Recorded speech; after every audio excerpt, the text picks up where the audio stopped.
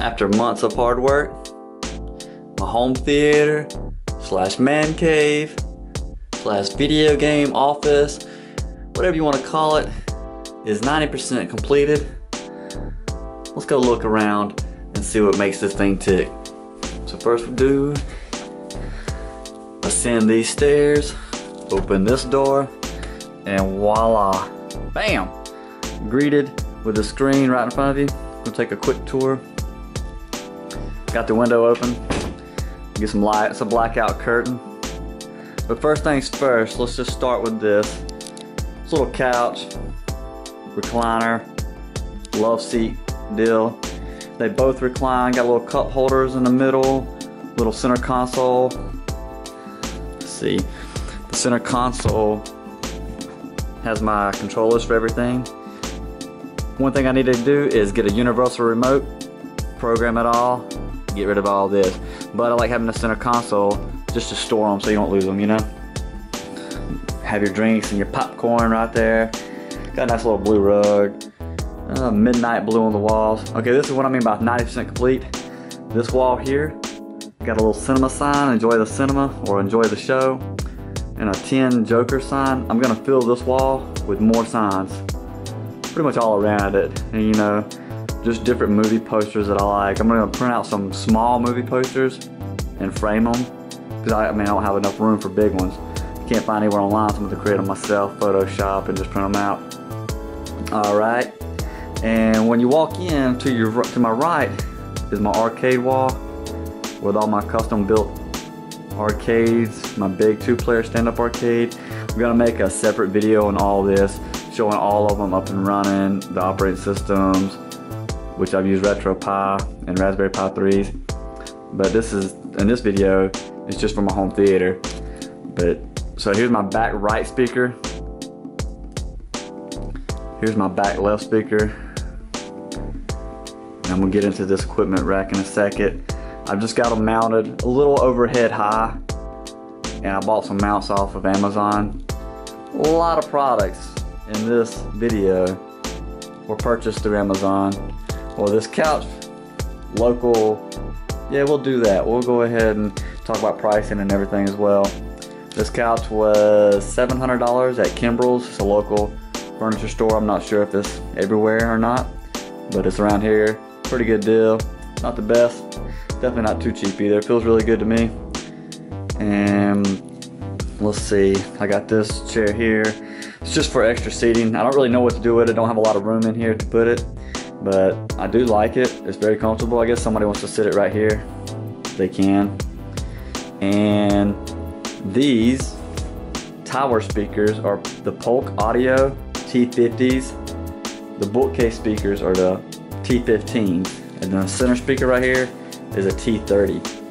Polk Audio tower speakers. You see that? They sound pretty good. I enjoy them. And the screen, let's back up and take another look at the whole screen. This is a silver ticket 110-inch screen. You buy it, you put it together, you mount it on the wall. I mounted it level, of course, right? You know, you want it level. And then there's a center speaker. Only thing I need to do here is build another little stand higher, because there's a cable right there coming through the wall for the speaker, which is 16 gauge speaker wire, if you're wondering. You know, I'm no audio-holic, so maybe I should have used a different one. I don't really know, but from my research for the distance that I had to run, that was about the recommended speaker size. This center speaker right here is $100. It was,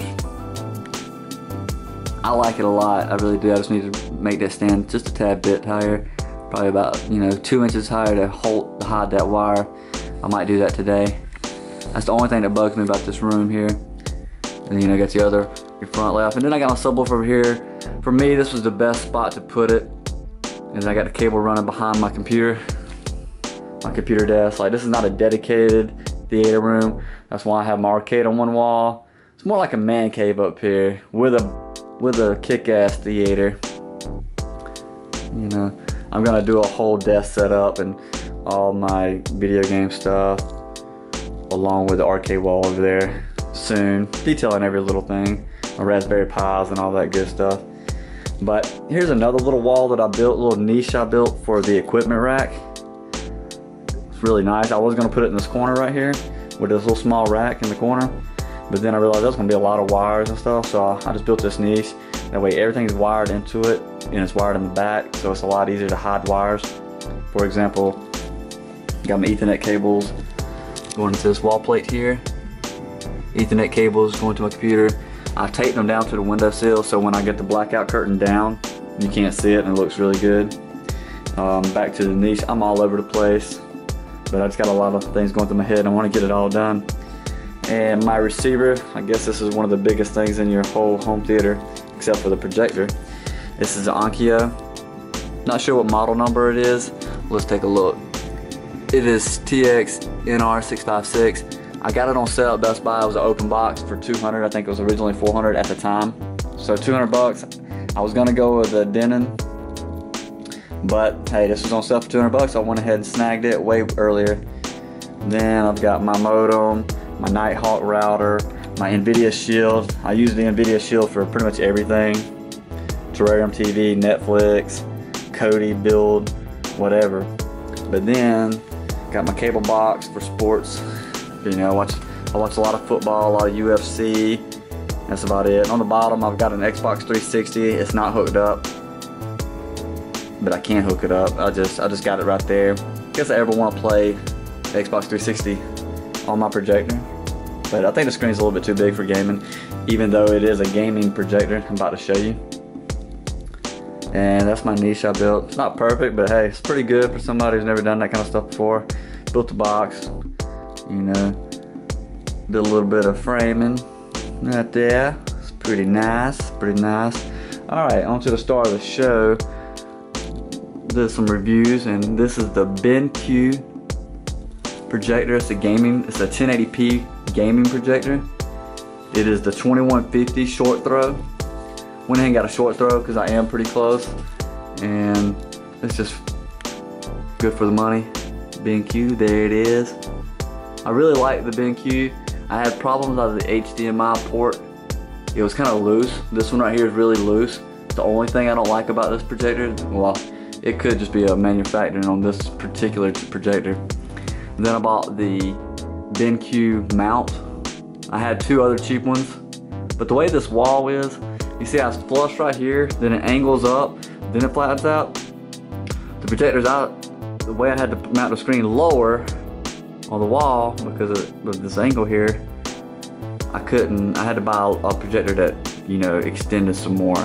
So I had to go with the actual BenQ one, because I tried a couple cheaper ones and it didn't work too well.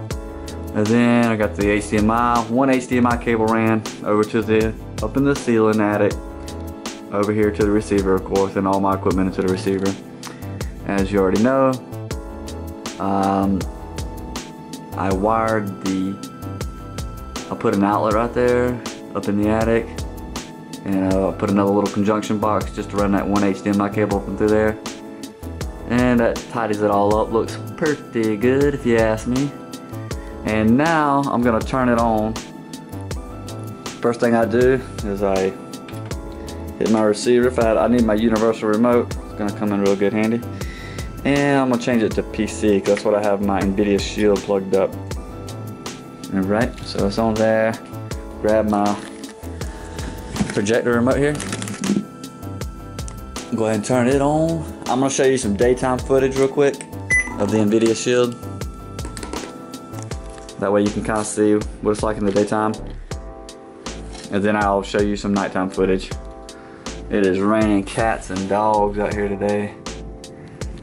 See that? I don't know if you can tell. It's raining sideways. I was gonna cut my grass, but thank you rain. Alright, let me put this curtain down. Okay. So, cut this out. Like I said, it's gonna be a little bit daytime. Right. Cutting this part out.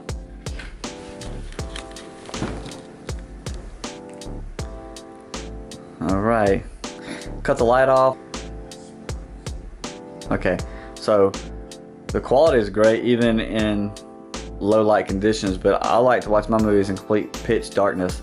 So it works awesome. It looks fantastic, and I hadn't really even set it up perfectly. So I'm sure there's some things I can do to make it even better. Let's actually open up a YouTube video real quick. I don't want to. From a pint. That way the quality, the audio quality of the Polk speakers can be tested. You're not gonna get a good true sound, you know, of course through here, but I like this song a lot, so we're gonna fast forward. It's gonna fall apart to the bass. I said fall apart. We're gonna fast forward to the bass. There it is. That's a low actually. Gonna have to edit this. There we go. Oh yeah.